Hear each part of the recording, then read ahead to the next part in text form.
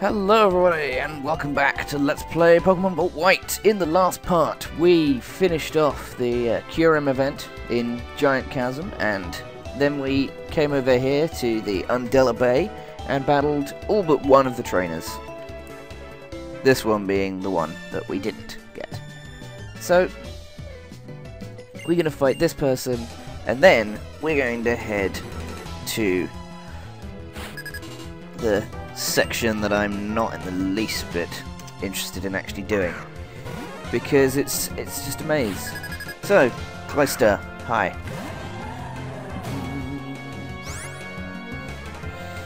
Clyster can be taken out with a fighting type move fairly easily.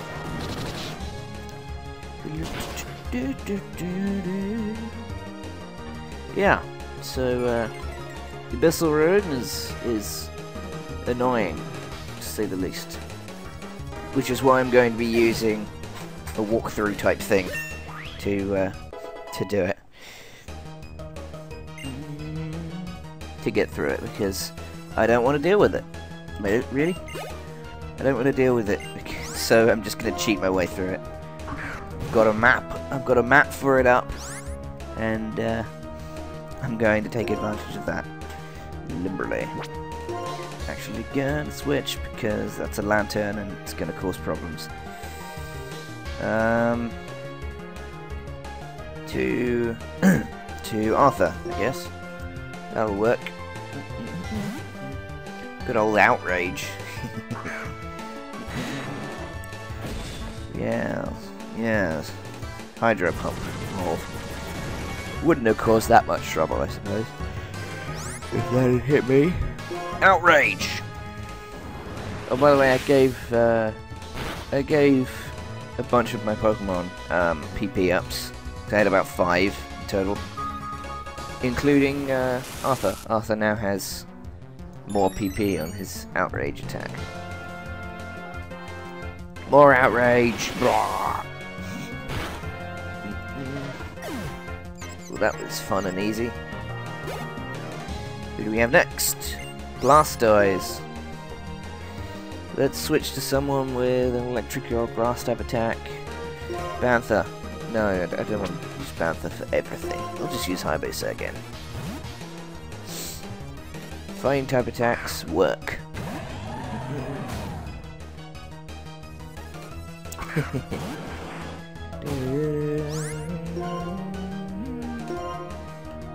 Probably should have used some PP ups on close combat actually, which is annoying.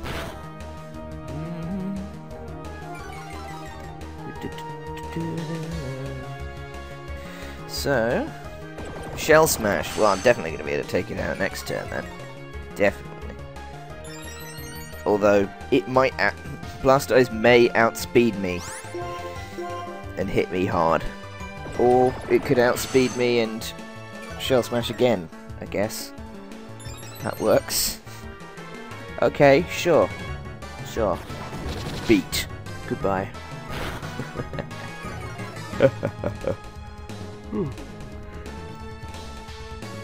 Yeah.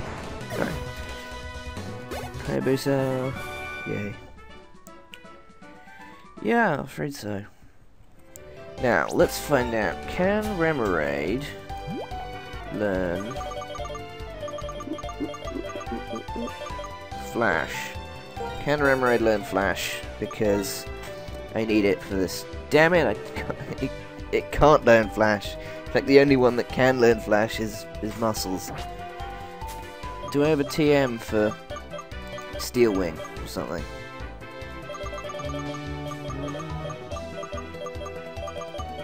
Steel Wing TM? Or Roost? Do I have Roost TM? I think I have Roost TM.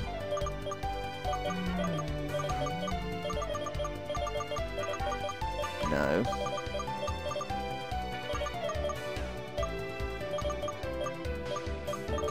Well, that sucks. Looks like I'm going back to get another Pokemon that can learn Flash and has a has a move that I can reteach it. See you guys in a little bit. Hey everybody, I'm back. And now let's head down, shall we? So, for the Abyssal Ruins, The Abyssal Ruins is a massive maze full of treasure. However, I'm going to be making one run of it first time, which is only going to be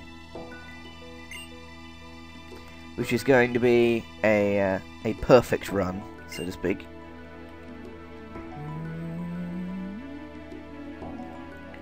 So we're heading in from the west,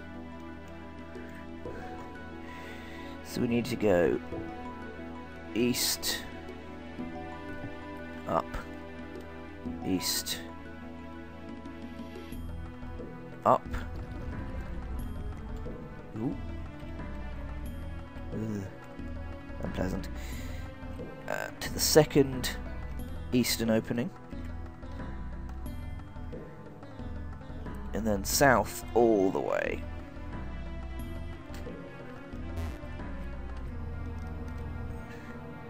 Then east, north, east.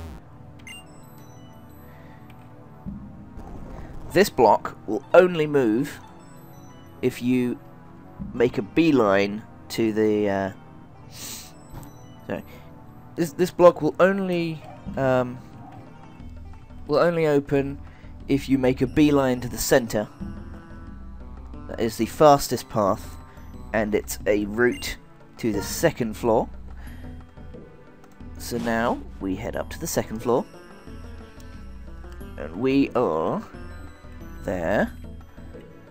So let's take once again the quickest route around to the next floor, which should be around here. No, I went the wrong way. Hopefully that won't cost me. It shouldn't though. So around here. Ooh, there's warning number 2. Yeah. Now we head down here and around here. You have got to be kidding me. Damn car alarm. Now, this block will move if you use Flash while next to it. That's not what I was trying to do. Pokemon. I taught Marilyn Flash for this one reason. I replaced Energy Ball because I got a TM of that. So this block will move when you use Flash on it. And now you can use either of these openings here are routes up to the third floor. Now let's head around to the next block, which should be here. This block says that you need to use Strength next to it. This block will move if you use Strength next to it. Quite how an Emboar is using Strength underwater, I don't know, but hey, doesn't matter. And now we have the fourth floor, which contains one thing, which is the Relic Crown. That is the perfect run of the Abyssal Ruins. And now I'm heading back down because I want to grab some of the treasures in this ruin, ruin, floor 3, before I am. Before I'm kicked out. So you only get 500 steps in the Relic Castle before you're kicked out. Relic Vase. And Relic Statue. Ooh. Yep, there's the 500. And thus, I'm kicked out. There's, so that's the general gist of the Abyssal Ruins. Now I'm going to be going through them at super fast speed, collecting everything.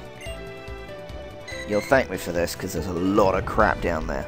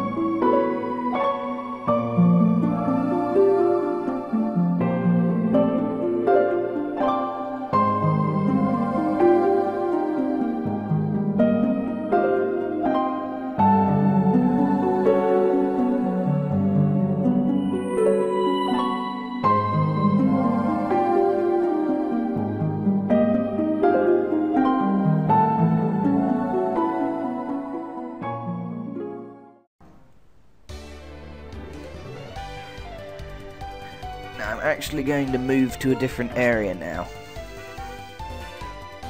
I'm actually going to move to a different entrance. So, go away, Mantike. I'm not interested in dealing with you right now. I'm kind of busy doing my least favourite thing in the entire bloody game. See you guys in a bit.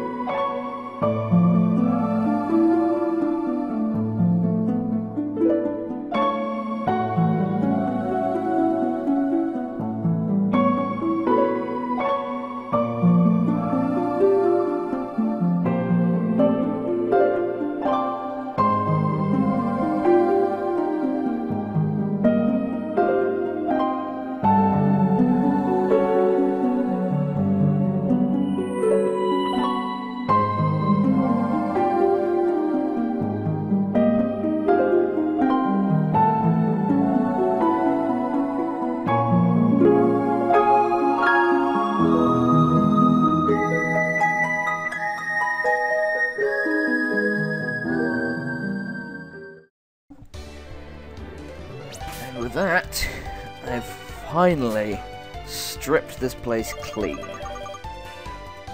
We have the stone plate, the insect plate, the mine plate, the toxic plate, the earth plate, the sky plate, the fist plate, the meadow plate, the icicle plate, the spooky plate, the zap plate, the iron plate, the flame plate, and the dread plate. All of the plates are items that increase the power of type of moves of a certain type.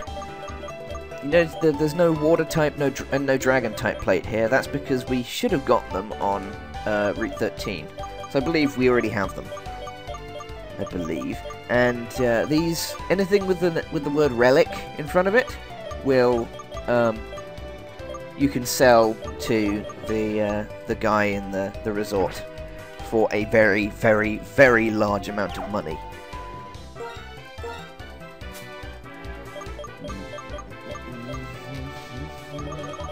So without further ado, let us do that, shall we?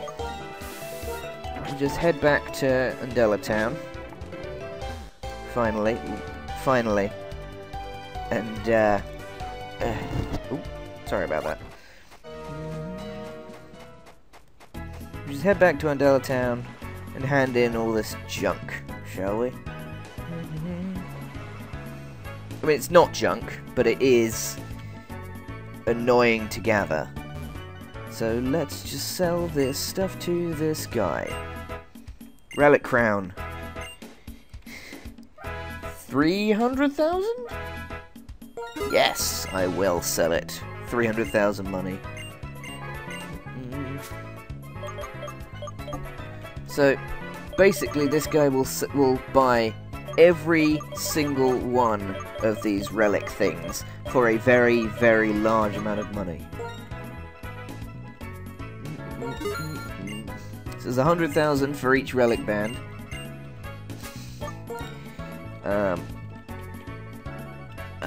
50,000 for each relic vase.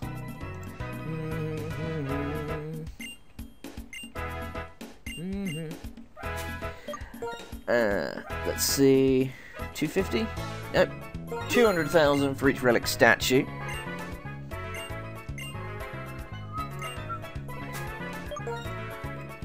And 100,000?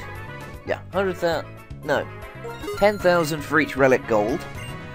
And I think it's 5,000 for each relic silver. And 2,000 for each relic copper. In total, this totals over 2 million Poke Dollars. Oh, 1,000.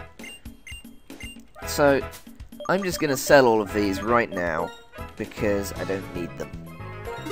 They don't do anything aside from be good money fountains. For, yeah, aside from allowing me to get a huge amount of money from this guy. 100,000. So, I don't actually need to show all of this, so I'm actually going to cut the video here. This is probably going to be a long video, no matter how much speeding up I do. So, I'll see you guys next time. Goodbye, everybody.